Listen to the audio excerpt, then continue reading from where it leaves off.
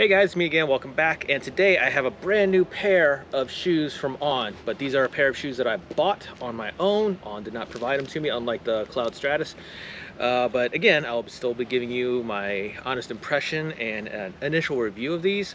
So let's get into this. So this is the On Cloudaway. These are On's I don't want to say they're dip into the walking shoe realm, but these are everyday shoes. They have a couple other shoes that they will use for everyday wear and urban wear, as they call it too, like the regular On Cloud, which I used to use as like my first pair of running shoes. You do have the Cloud Nova, which is like the stylish urban wear shoes, but now you have the Cloudaway, which comes in 3 colors for men, 3 colors for women. Absolutely love this color scheme here. This, I think they call it bronze and white. You can see that it is not built for running. Let me bring up the On Cloud Stratus, and there's a reason why I still have a burr in here. But you can see that this is like a typical pair of running shoes, for almost a typical pair of running shoes anyways.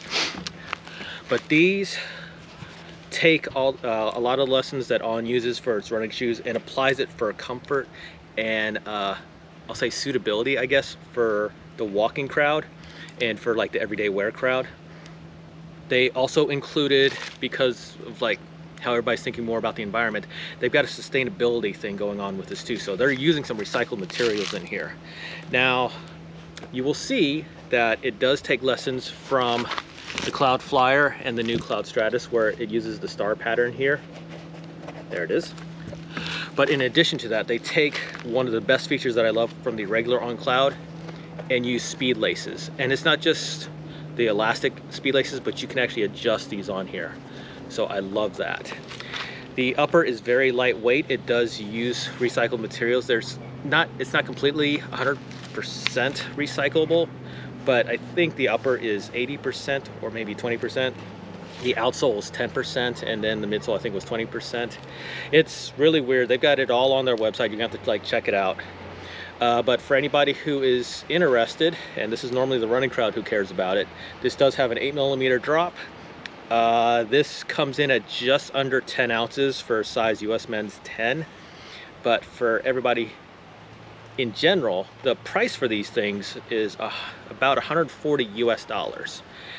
These are very comfortable. I've been wearing them around at work. You can see, and I've been wearing them around here at the campsite. You can see the woods behind me. But they don't catch the burrs like regular On Cloud shoes do, or On shoes like the Cloud Stratus here. Real easy to take out though, so there you go. One of the cool geeky features that I love about this is, if you look closely, it's not just patterns. This is an actual topographical map of, I think it's Engadin Valley, where On is supposed to be from. They're a Swiss company, so it's going to be in there. And I apologize if I mess up the pronunciation, because I don't speak Swiss. I don't speak any European languages other than Europe, other than English, I guess. Wow, other than Europe. That is a good one right there. But anyways, I absolutely love these. I've worn them for several weeks now, and it really does show. You can see that I am getting dirt in here all over. I have not had a chance to clean these like I do with my On Cloud Nova, but they are holding up really well. The grip, that is actually the topographical map.